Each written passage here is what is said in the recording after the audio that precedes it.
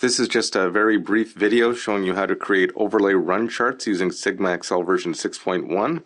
This example is taken from page 109 of the SigmaXL version 6.1 workbook. Now for this example, we're going to be using the customer data dataset.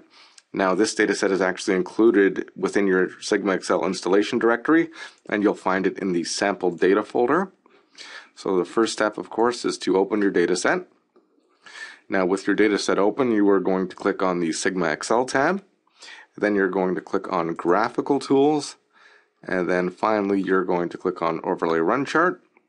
Now for this example, make sure Use Entire Data Table is selected, and then click Next. Now for this example, we're going to select three numeric data variables. The first is going to be overall satisfaction. The second is going to be responsive to calls. And the third is going to be ease of communication. Now with those three variables selected, you can click OK.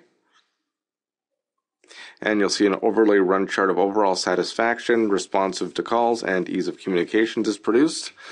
And it's color coded, and you can see there's a little legend on the right hand side that shows which color represents which variable.